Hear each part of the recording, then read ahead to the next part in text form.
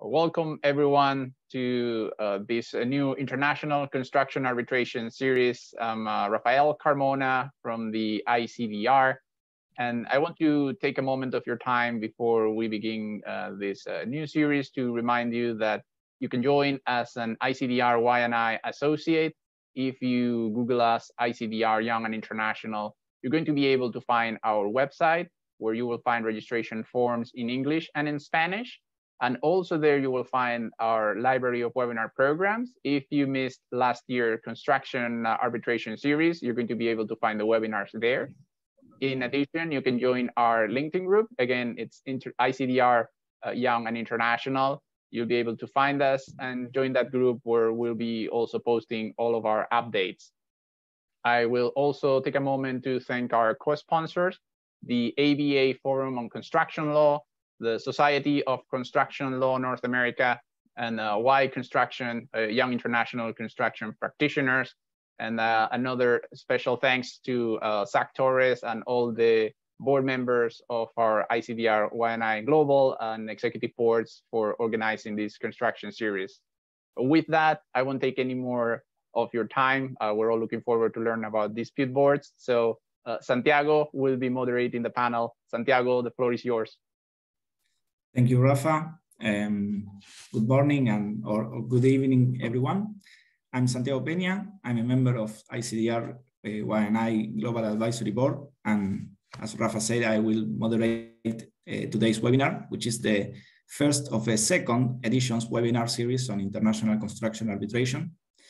And the main subject today is dispute board procedures and practice. To address this issue, we have 4 recognized experts in the field, which I'm going to introduce very briefly. First, we have Luis Martínez. I think everyone knows Luis, but just in case, he's Vice President of ICDR in New York, Honorary President of the Inter-American Commercial Arbitration Commission, and responsible for the ICDR's cross-border arbitration and mediation in the region. Thank you, Luis, for being here today with us. Next is Aisha Nadar. Aisha is a senior consultant specialized in infrastructure, procurement, and dispute management at advocate firm Roneland in Stockholm. For over 30 years, Aisha has been actively involved in all phases of the negotiation and implementation of large-scale cross-border infrastructure and defense programs. Aisha, it's a pleasure to have you here. Next is Sherry Brodsky. Sherry is a partner and director of Becker and Abramson's Latin American practice in Miami and certified as a construction law specialist by the Florida Bar. Sherry, it's an honor to have you here. And finally, we are also pleased to have Eric Franco. Eric is legal manager of ENGIE in Peru, fellow member of the Chartered Institute of Arbitrators, and a very well-known arbitrator in the region. Thank you very much, Eric, for being here with us today. Before we begin, I would also like to thank you all the audience for being present today and remind you that you can ask questions for the panelists through the Q&A function or even through the chat. It's up to you. So, first issue to be addressed today is the concept of dispute boards and its regulation. I will start asking Luis, in general terms, how would you define a dispute board, and if you can summarize us what we are going to find in the new ICDR rules on dispute boards. Well, thanks, Santiago, and it is a pleasure to join the panel today and to discuss the work that we've been doing in revitalizing and revising our dispute avoidance resolution board procedures. Let me start off by saying that international construction is certainly an important caseload for the ICDR. Each year, it's one of the business sectors that most often use our services. We certainly work with the domestic construction division. The AAA's construction caseload is extremely large and important, and also well developed over its years of experience in the US market. So we team together. I work with our domestic colleagues from the AAA's construction division, Michael Mara, Mike Powell, Rod Tobin, and we continue to explore synergies to promote and develop our services domestically and internationally. For example, some of the things we did was work on the construction mega panel, We have the International Construction roster of arbitrators. We look at ways of revitalizing these panels and looking at diversity and expertise, important factors. So in 2021, we started working on revising the AAA ICDR DRB procedures at that time, which really hadn't been looked at since the year 2000 and were in need of revision and updated. We really wanted to ensure that these procedures, they were transparent, they reflected exactly what would the procedures be employed and followed, that they reflected the administrative services we would provide. We wanted to simplify these procedures as much as possible. At that time, there were 3 separate documents. So the new document, which by the way, we expect to be finalized this year, but the new document is rolled into one, making it much easier to follow. And we wanted to incorporate the best practices from various sources and to also focus on dispute avoidance, as well as the resolution throughout the process. Another objective was to draft these procedures with both domestic U.S. and international practice in mind, given that we receive requests for these services from both the international and domestic markets. So given those objectives, we set out to work with a number of our advisors, domestic and international. We work closely with the AAA ICDR's National Construction Dispute Resolution Committee, the NCDRC Rules Subcommittee, which was actually led by John Bowman and Wendy Benoit. We worked with Adrian Bastinelli, who did a great deal of the drafting. And we also incorporated international perspective. We had comments from Aisha, who's with us today, Roberto Hernandez, Luis Enrique Graham. So the final version is now currently before our practice committee. That's the last step, and hopefully will be released soon. So let me start off by some of the things, and these are definitions taken from the actual DARB procedures. So what is a dispute avoidance and resolution board? Well, normally it's 3 impartial and independent construction professionals selected and approved by the owner and contractor for their experience in the type of construction project involved to assist the owner and contractor in avoiding and resolving disputes. Now, I'm just briefly going to go through some of the highlights because the panel is going to be discussing some of the issues that I've teed up. But briefly, the board meets regularly with representatives of the parties at the job site or virtually as well, at which time the board and the parties discuss the progress of the work, difficulties encountered, potential future claims or disputes, and ways to avoid and resolve them in real time. Site visits are made to observe the progress of the work after these particular meetings. Now, in the event that a dispute actually arises, under these procedures that we're proposing, the owner or contractor has a couple of options. They can refer the dispute board through the interim advisory process, which is a more expeditious proceeding to provide the parties with immediate verbal or written guidance on an issue to help the parties to resolve the issue promptly. The board's advisory opinion is non-binding on the parties, and the dispute may be presented subsequently through the other option, which is the formal process. Now, in the formal process, each party is given the opportunity to present its position in writing and then, if needed, verbally at a hearing. Promptly after completion of the proceedings, the board provides written recommendations for resolution of the dispute to the parties. Now, depending on the contract requirements of the parties, the recommendations or determinations, they can be either 1, non-binding recommendations, 2, binding determinations until possibly overturned in a subsequent dispute resolution proceeding.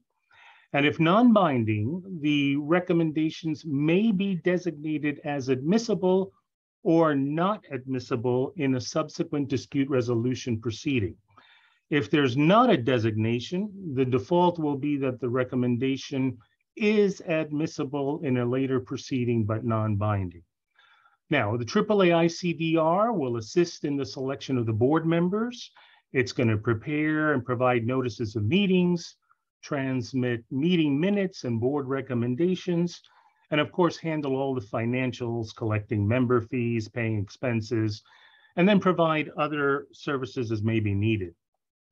Now, keep in mind that this board, as an independent third party, will assist in and facilitate the avoidance of the possible dispute, and if that is not possible, the timely resolution of disputes between the parties. The board will encourage and promote resolution of disputes by the parties through good faith discussion and negotiation with the parties to avoid referring disputes to the board in the first place. Now, all board members and the authorized representatives of the owner and contractor, and this is important, shall execute a three-party agreement within 14 days after the selection of the third board member. This agreement actually formalizes the creation of the board. It's going to establish clearly the scope of its services and the rights and responsibilities of the boards and the parties. So that gives us the structure and how the board is going to proceed. Prior to the dissemination of a list, and I want to chat about quickly how they are selected, the AAA ICDR will discuss this with the parties and discuss what qualifications, exactly expertise that they are seeking for a potential list. Now, we are going to provide the list, and the list will be created. It'll be a roster of our DARB members. We're also enhancing that list as we speak, looking at the experienced people that are on there. We want to look at diversity. We want to look at global construction professionals for the various markets in which we operate. And the parties will consult in good faith to reach agreement on the members that will constitute that particular board. So if the parties are unable to mutually agree on the members, the board is going to consist of one member nominated by the owner and approved by the contractor, one member nominated by the contractor and approved by the owner, and then a third member nominated by the first two members and approved by both the owner and the contractor. And the third member will serve as chair unless the parties agree otherwise. If we don't have a list constituted at that point, we can send a second list to see if that's helpful.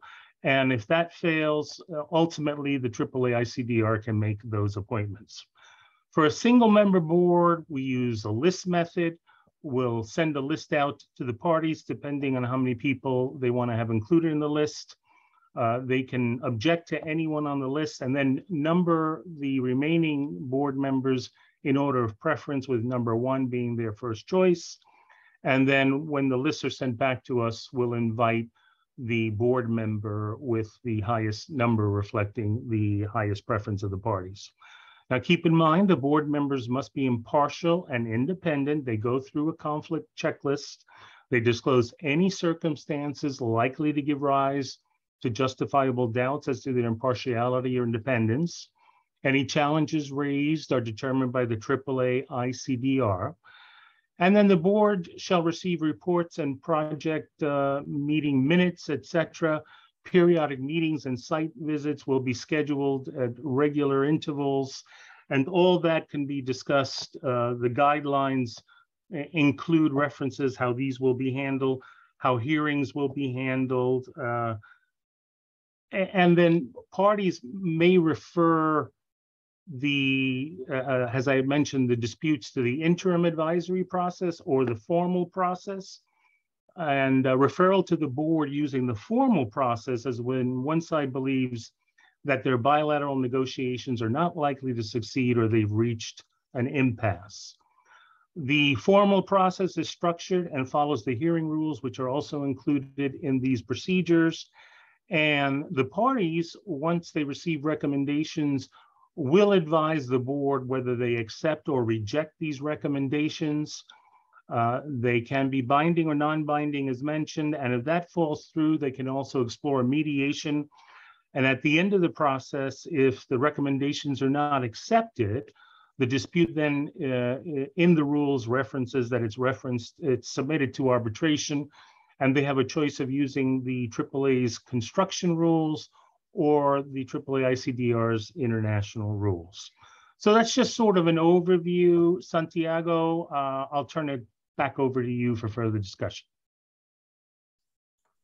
Thank you very much, Luis. That was a great overview and explanation. I will now move to Aisha, and I would like to ask you, which are the main characteristics of a dispute board and which are the main differences with other dispute resolution mechanisms? It's a pleasure to be here, Santiago, and thank you for your question, and thank you for inviting me to join the panel today. I will dovetail my answer to your question, kind of following what Luis had said. If you look at the main characteristics of dispute boards, in their first beginning, they are, if you have a standing dispute board, one that's appointed at the inception of the project and lives throughout carries on through the project duration, project execution life cycle. In the first beginning, the main characteristic is you're having an expert board, like Luis said, that is agreed upon by both parties and is chosen for their knowledge in similar projects and their ability to help the parties avoid disputes in the first instance. So one of the main characteristics is that the board's obligation is to keep cognizant and informed about the project, which then turns into the platform and the information that allows the board to, Luis mentioned real-time dispute resolution, or dispute avoidance in the first instance, and giving opinions, either written or verbal. So with that platform, with that information of their past experience and the selection criteria, along with keeping abreast of the progress and understanding what's happening on this particular project, this allows the features to be enhanced. So in regard to dispute avoidance, it allows them to be able to be aware of the issues. So this is one of the main features, that they can live with the project and help the parties identify issues early, such that they don't escalate into disputes in the first instance. The second feature that is drawn out of this is that they can give real-time opinions that Luis was talking about.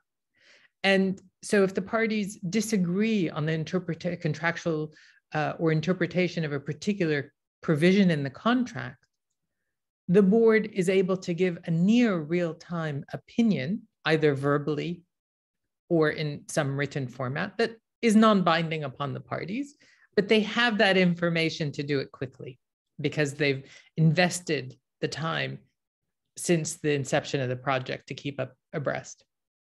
And the third feature is that they can, if the dispute can't be avoided or the opinion needs more, the parties need more convincing argument from the board, they can pursue a formal referral, and the board can either give a binding recommendation or a non-binding recommendation, depending on the type of board and what the parties choose to have that board member to do. So I would say the three unique features are that they are well-informed party participants, they can help the parties avoid disputes in the first instance, and they can give near real-time opinions or determinations depending on what the parties require. Now, you asked me the second part, and I'll try and do this a little quicker, is how to distinguish this from other dispute resolution tools. If we say the typical spectrum or continuum of dispute resolution tools that starts with dispute avoidance to litigation, you'll find dispute boards kind of in the middle. Because if we look at what parties are expecting from their dispute third-party neutral or the dispute resolution tool, they're either expecting facilitation of their negotiations, a non-binding opinion or evaluation, or they're expecting a binding decision that is enforceable either by contract or at law. And so if you look at the dispute board, be it a dispute review board or a dispute adjudication board, it's found in the middle, and it can be considered as a hybrid because we can see this early neutral evaluation approach, a non-binding opinion.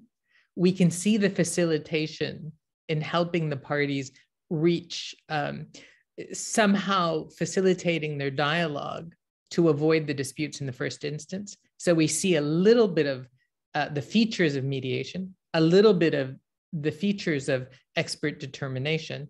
And if you want a binding enforceable decision, we see binding expert determination, or so we can't get as far as arbitration, but I would say it's a hybrid that borrows features to a greater or lesser extent of many of the dispute resolution tools that we're familiar with: expert determination, mediation, and statutory adjudication in the UK, for example.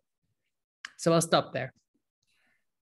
That's great, Aisha. Thank you very much. Of course, Luis, Eric, Sherry, if you have any further comments, please go ahead. And if not, I will move forward with another question, but I don't know, Sherry. I'd like to, I think that more than a question, I think that it's important to understand in the context of both Luis's presentation on the mechanics and the details, as well as Aisha's comments. Some people may be asking themselves, why do the dispute boards exist? Why do we have them at all? And I think that understanding that it puts everything into a broader and clearer context. Dispute boards are really the response of the construction industry to the very commonplace obligation of parties, particularly in infrastructure projects, they have to keep working while they have disputes. Most infrastructure contracts today have a clause that says, if you have a dispute, you need to keep working throughout the resolution of that dispute.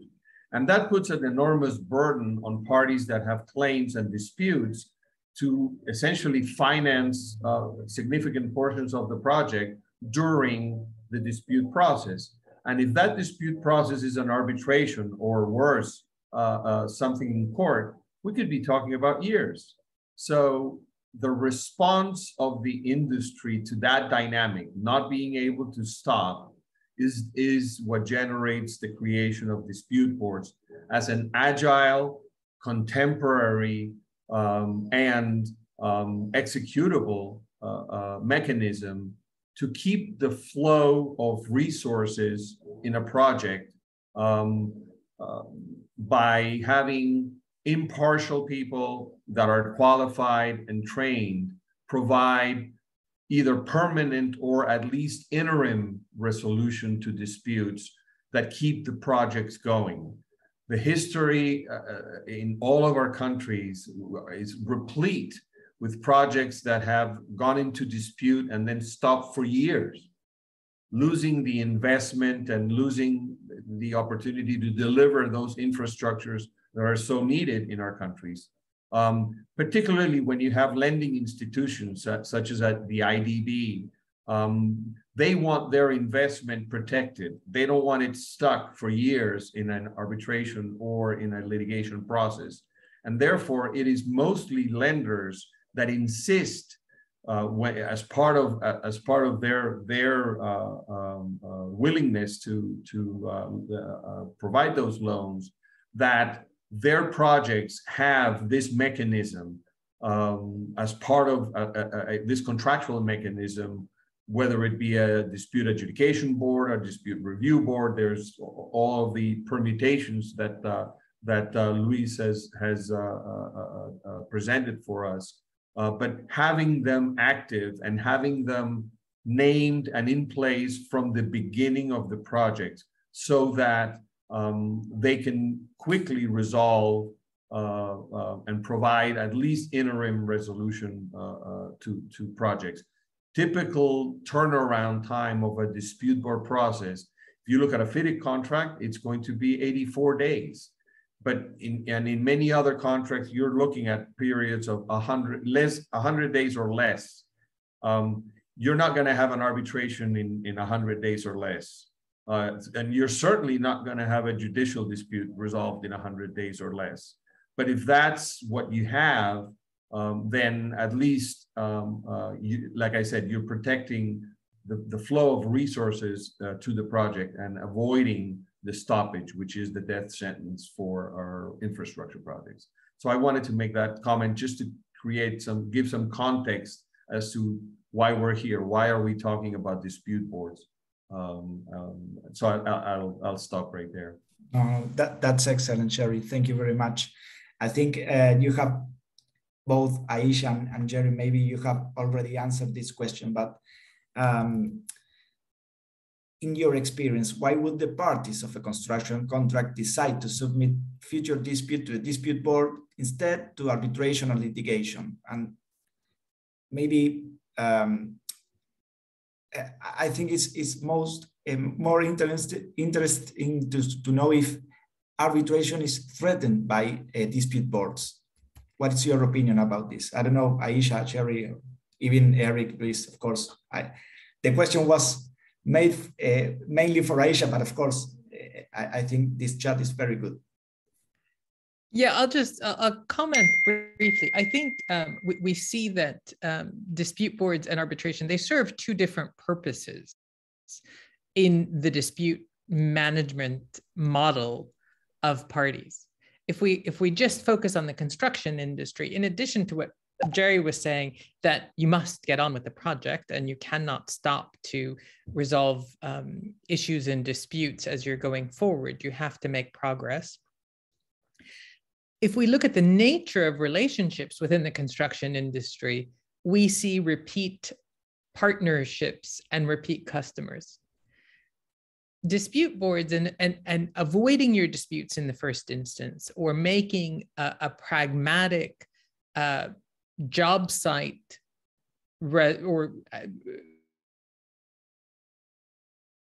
tends to help the parties not get into that adversarial stance, which will hurt potentially their relationship. So I think in a construction industry, in any industry, but we're talking about construction here, where relationships are important, where there are risks and long-term contracts, dispute boards play the role of giving that real-time decision-making, whether binding or non-binding, and helping the parties avoid their disputes in the first instance, and also preserving relationships as you go on. Because in any construction contract, you know that risks will eventuate, and you know that tensions may escalate at some point. So how can you de-escalate on the job site and resolve the issues with the people that are doing the building or constructing? You give yourself the best chance at success and the best chance at a continued relationship. So I think there's no competition between arbitration and dispute boards. They're tools in the toolbox, and they serve different roles. Aisha, thank you.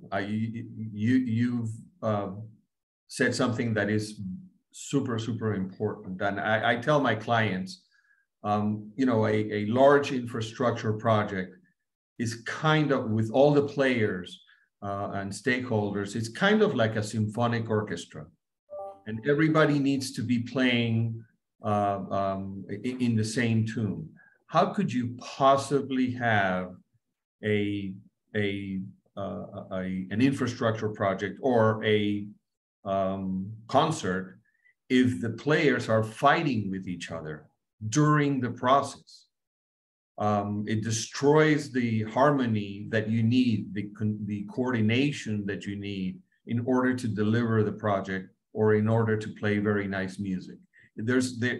You can't have a war in the middle of a construction project. That is a terrible thing to happen. And as you well mentioned, it destroys the relationships, whereas a dispute board preserves the relationships. In terms of arbitration versus dispute boards, I also agree with what you said. They serve different purposes, but more importantly, if the goal is to keep the project going and to have an agile and contemporaneous process, that's not what arbitration does. Arbitration doesn't do that, and it's not designed to do that. Many times dispute board decisions end up in arbitration, many times they don't. And those that don't need not have and shouldn't have been. So there is no competition, although there are many arbitration practitioners that, at least initially, before they hear a webinar like this one, can feel threatened by dispute boards.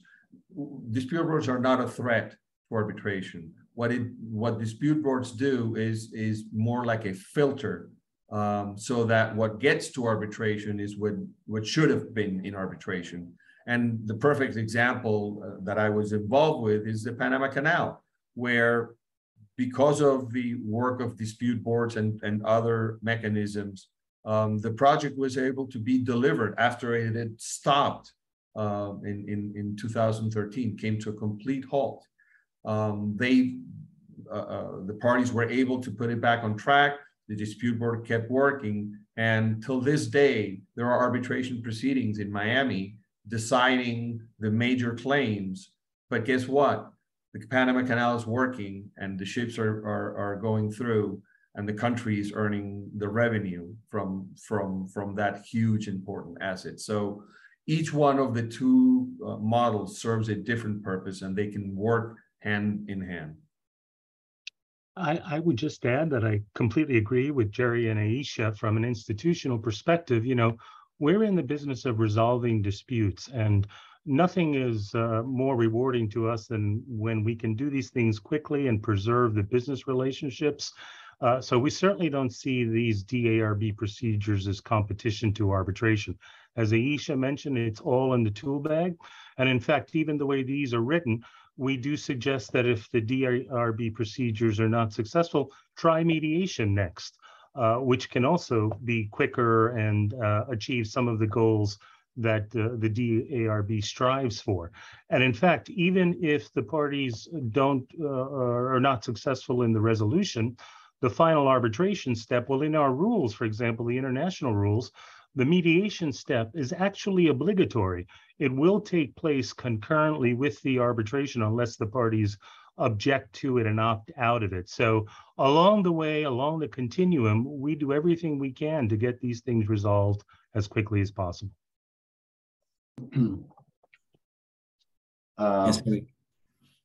Thank you, Santiago, for the invitation also to this panel and to ICDR. It's my pleasure to be here. I wanted to add that the infrastructure gap of the world is very big, and it's not closing, it's actually widening. So we need a lot of projects, and the way we are doing things at the moment is creating the gap to widen. So we need to change the way we do things, and there will be more work to everyone. There will be so much work if we start implementing the works, the project we should be doing, that there will not be enough professionals in the world.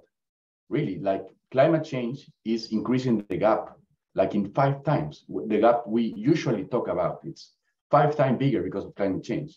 what we realize we should be doing. So I think we should not be afraid. We really need to find a way to do the projects we need to do. And an additional point is that whenever there's an standing dispute board, the quality of the arbitration is higher because there are more contemporaneous records. And here I want to make a comment to what was previously said, is that, well, for a dispute to arise, there needs to be an uncertainty, either an uncertainty on the facts or on the law. And dispute boards really makes disappear a lot of the uncertainty in relation to the facts, because there's so much contemporaneous records being produced on the meetings, on the recordings, on the monthly reports, etc. So this really makes many doubts about facts to disappear. And then whenever there's a dispute, if there's a dispute, then it has much better quality of records. Many times, the theory of the case that is developed for an arbitration is very artificial. But in a dispute board, there's no much room for artificial theory of the case, because you can see what's really going on. So you can maybe build up a theory of an artificial theory of the case 2 years after, 3 years after what happened, but you cannot build an artificial theory of the case when it's like something that happened last week and everyone involved is in the meeting, right? So these are some remarks, and I think standing dispute boards also have like very simple benefits as well. So for example, just enhancing communication among the parties. Many times there's an elephant in the room and no one is talking about it. Or maybe one party is asking a question and the other party is not replying. So you just need someone to say, hey, why are you not replying to this question? Why are you not talking about this? Why everybody like submits a report, a monthly report, saying that everything is perfect, but there's a huge issue that no one is talking about. And these are the things that a third party can address with experience, and also either with experience or just with fresh eyes. Just someone external coming and noticing things that the parties, maybe they are too engaged in the project, they are too much into the detail, and someone from the outside with fresh eyes notices. So I think, you know, there are many benefits that the dynamics of dispute boards bring to projects, and I think it's not a threat to arbitration at all. Thank you, Eric. Thank you all. Hopefully we have removed the fear of those who feel threatened by dispute boards. Now, back to Jerry. How does a dispute board works in practice? How are usually appointed the members of a dispute board? Maybe you can also, Jerry, answer the question from Ana Maria Popescu, who asked something related to this issue. Let me read. Okay, great.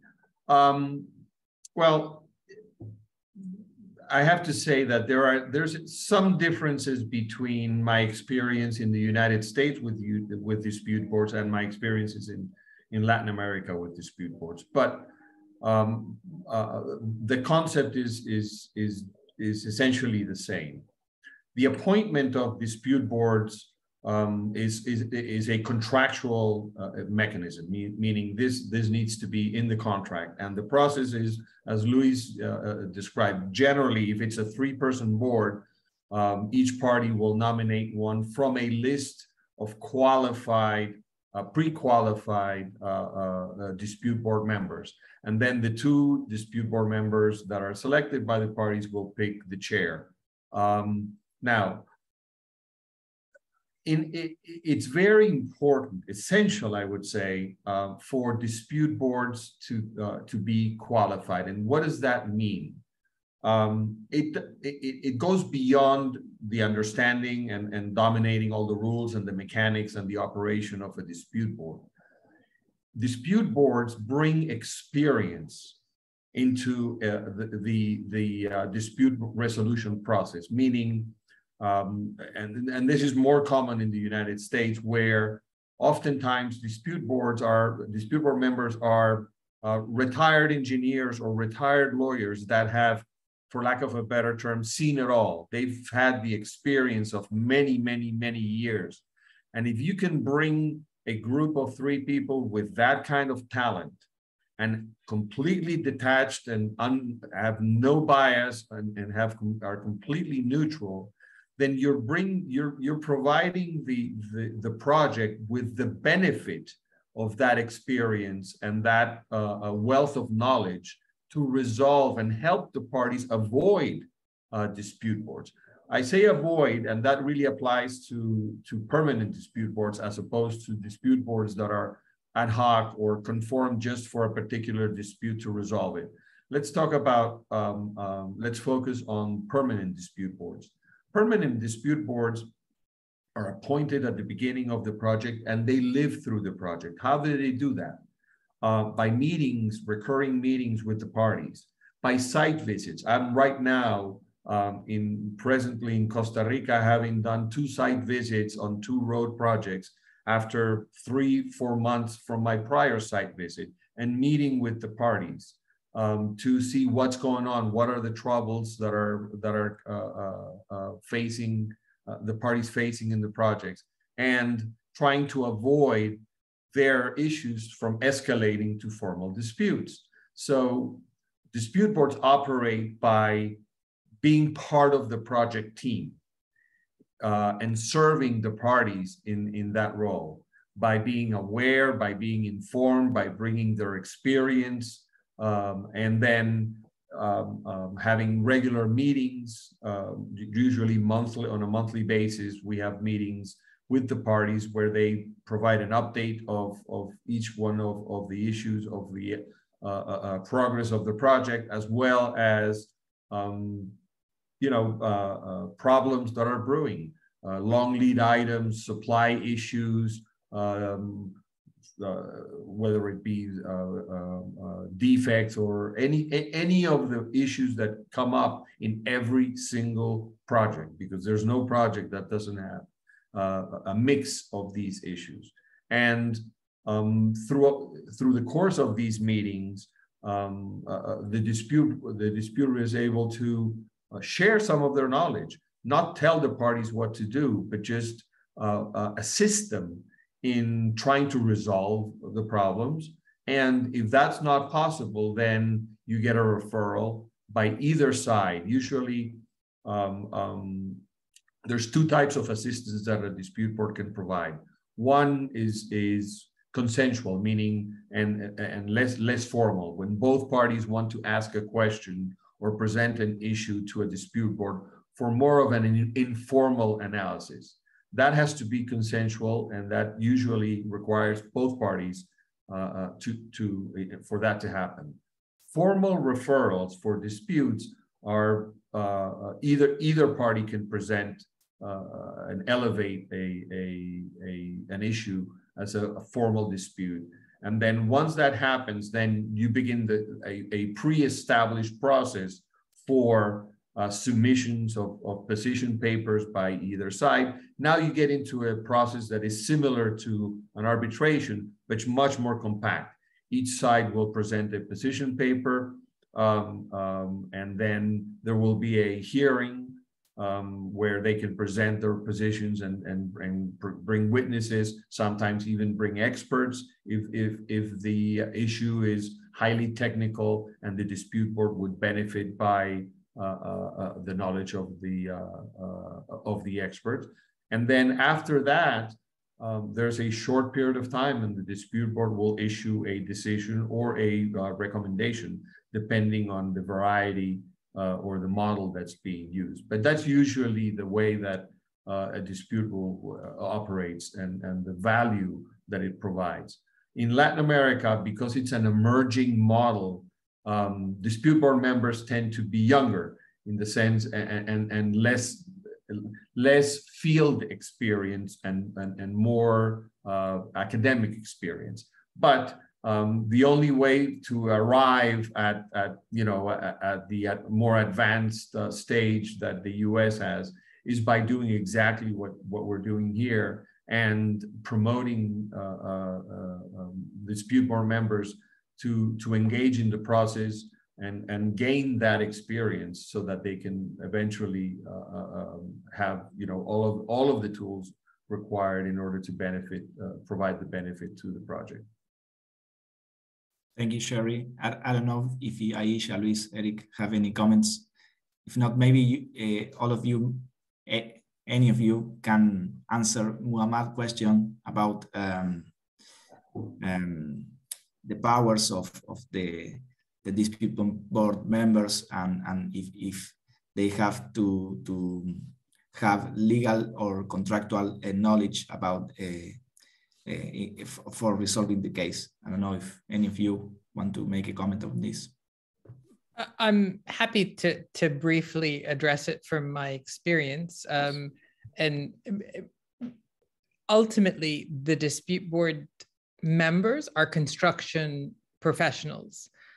Whether you start out as an engineer, as I did, and then add on legal knowledge practically or by education, or you start out as a lawyer and add understanding of the engineering process that goes into infrastructure projects, you have to come to the table with both an understanding, not an expertise of the technical, because you can always look to having an expert or the parties' arguments, but the referrals or the opinions that the dispute board are requested from a dispute board can be purely contractual provisions, can be a combination, a lot of times will deal with prolongation costs or schedule extension. But I mean, if you water it down to or boil it down, there's always issues of time and money,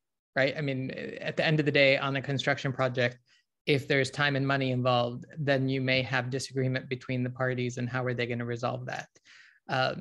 So it can have its origins in a contractual provision or in a technical issue that then, so similar to unforeseen site conditions. Is it an unforeseen site condition? Is it, I mean, with COVID, is it force majeure? Is it not force majeure? Do you get time? Do you get time and no money? Do you get time and money? Is it a change in law?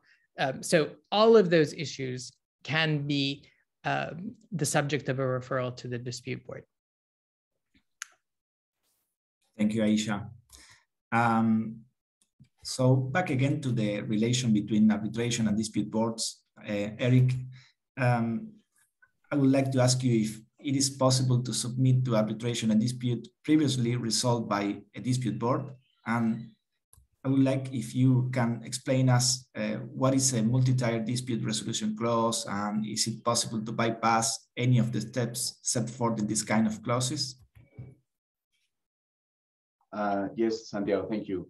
I think it's very important, this question, because for litigators and for arbitration practitioners, when they approach dispute boards, maybe they don't immediately make the link about one step and the other. If you are considering having a dispute board in your project, you will be required to implement a multi-tier dispute resolution clause. And this has legal effects.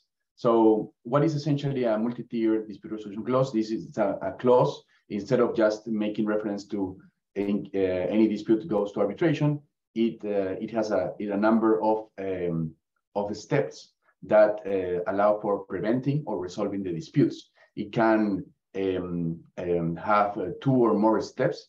For example, allowing disputes to be resolved directly by the parties, like amicable settlement steps, or it can be assisted by a third party, like a mediator or a dispute board, when it's a standard dispute board, for example, preventing a dispute, or by entirely delegating it to a third party. So, for example, an expert, an adjudicator, or a dispute board, or arbitration is also, arbitration is part of that design of the multi-tier clause.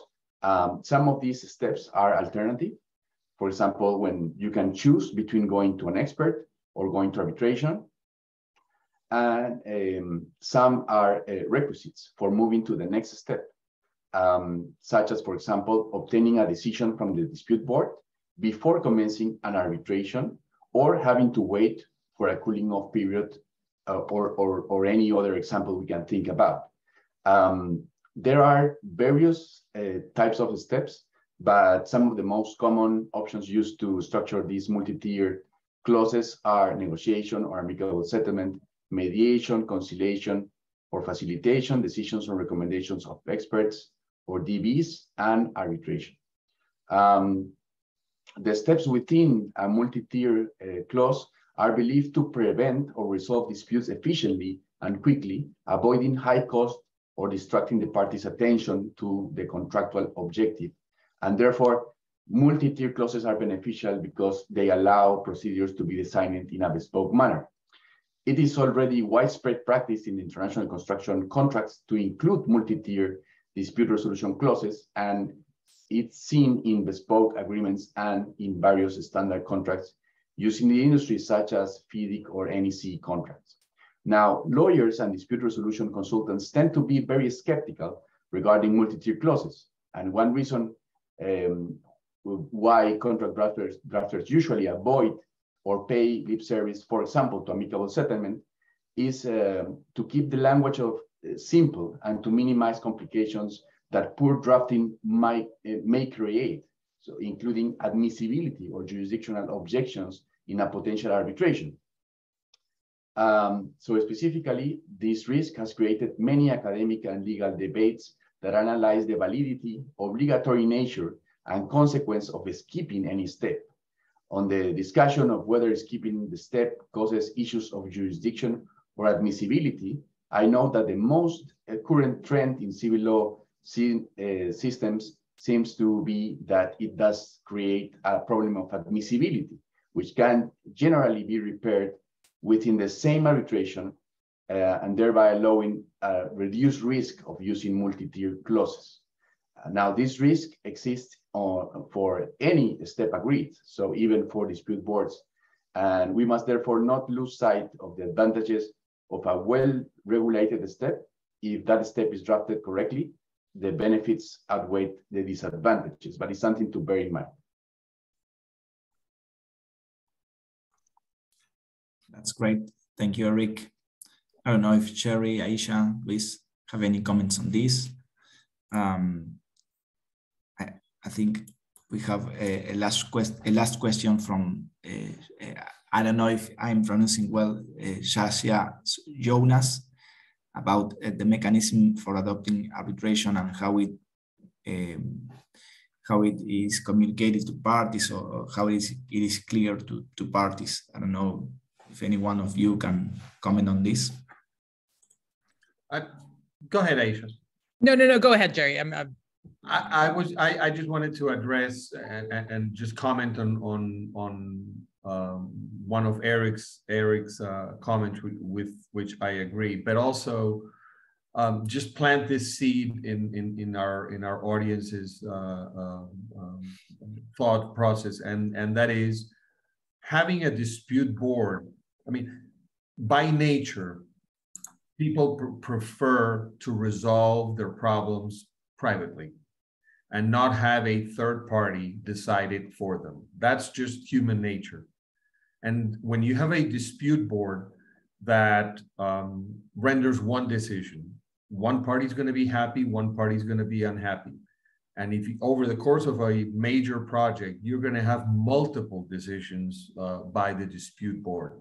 There comes a time, and I've seen this happen, where after getting a couple of unfavorable decisions, each of the parties all of a sudden find ways of resolving issues among themselves and not running the risk of giving it to a third party. So even as a deterrent of disputes, the dispute boards provide value. That was my comment on that issue. And I will just add to the maybe answering the question within the context of Eric's presentation of multi-tiered dispute resolution clauses. I think if you're going to have arbitration, the first thing is it requires the parties' consent. And then if we add to that a multi-tiered dispute resolution mechanism, it may be a mandatory, the tiers could be mandatory or not mandatory. If they are mandatory, I would again leave the parties with this kernel. The interfaces between each of these steps need to be understood by the users of this multi-tiered dispute resolution clause. So for example, if you have a FIDIC contract, it is multi-tiered and those tiers are mandatory. So you cannot arrive at arbitration before presenting the dispute board, making a formal referral to the dispute adjudication board and having a notice of dissatisfaction with the resultant decision within 84 days. So that has to be made, that, you know, circling back to Shazia's question, you know, when you have a mechanism for adopting arbitration, it has to be by consent, and you can put other criteria that allow, that serve as requirements to get to arbitration in the form of a multi-tiered mandatory clause. And my advice to parties is, when you write such a clause, is be very clear and make sure that people that are operating the clause are informed of what they actually have to do. Because if you go directly to arbitration on a FIDIC contract without making a 20.4 referral and having a decision and a notice of dissatisfaction, the arbitrators may find that they have jurisdiction, but yet the dispute is not admissible. And so you want to make sure you don't get into a pathological arbitration clause. You need clarity. You need very clear understanding of what it is that you're trying to do. And you make sure that the people that are operating, not only writing the clause, know, and the people that are operating the clause are well informed on how to make sure those interfaces are well aligned. Eric, I'm adding to your commentary, but I hope I did it all right. I fully agree. Okay, and thank you very much. Just to keep all the question answered, maybe Eric, there is a question in the chat, is regarding again the multi-tier clause. Can you usually bring dispute board proceedings while arbitration proceedings are ongoing? And alternatively, once an arbitration has started, can you raise additional claims that have not been referred to the dispute board if a tribunal is already constituted? Or would you have to go through the dispute board process first? Okay, so when we start going into the details, the cases are so diverse and so complex, could be very complex as well. So generally, if dispute boards are a previous step generally, so you might have an admissibility issue if you didn't go to the dispute board first. So, and this can be cured easily if the dispute board is still in place. But if the dispute board is not in place, then you will have an issue whether the fact that you didn't go to the dispute board is banning your claim or not. That's a matter of access to justice and several other very deep discussions. And well, I think it will depend on the tribunal as well how to decide. So that's a thing, something about complying with the previous step. And the other question was about, so that was about, yes. Could you remember please what, Santiago? No, if if once an arbitration has started, if you can raise additional claims that have not been referred to the dispute board if a tribunal is already constituted, or if you have to go through the dispute board process first. I think that will also a matter of discussion with the tribunal, whether they want to be very strict with the prior step or not. Oh, okay, and if you can bring dispute board proceedings while arbitration proceedings are ongoing, and typically not. I mean, the common practice is you go in order. And if you have a dispute board clause that is a condition proceeding to arbitration, then the arbitrators will not have jurisdiction over the claim unless and until it's gone through the dispute board process. And I've seen, I mean, there are, going back to the Panama Canal, as I mentioned, there are arbitration proceedings in Miami going on right now, but those arbitration proceedings are resolving and addressing decisions of the dispute board, which is still in operation and still deciding disputes after all these years. So they're still following the tiers in the right sequence. And something just to, I think it's useful for practitioners is or for litigators is that when you are dissatisfied with a decision from the DB, you don't need to go straight away to arbitration. You can generally wait and see how other decisions from the DB go, and then you decide afterwards. So it's not that dissatisfaction you need to go. You generally have the statute of limitation to file your arbitration.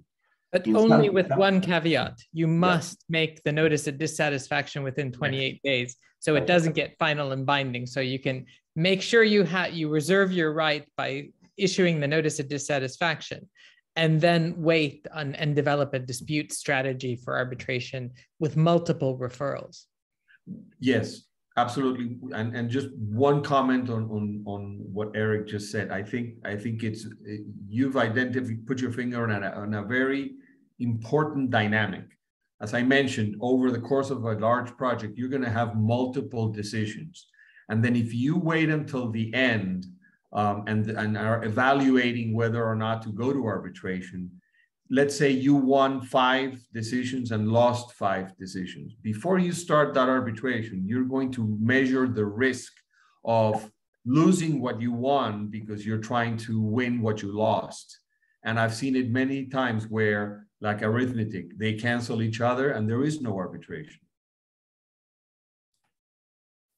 Yes, it's a fallacy that the arbitrators cannot overturn a dispute board's decision.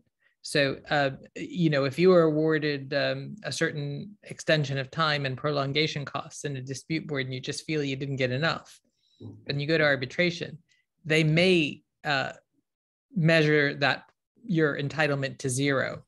Right. And so just to Jerry's point, trying to get what you didn't get, you lose everything you got. Correct. Thank you very much. That's very clear. I think we are out of time. I think we have a last question, but it is the following. Is there a dominant view on whether failure to comply with multi-tier dispute resolution clauses is a question of jurisdiction or admissibility? And if the latter, how would you justify it? By reference to the seat of arbitration?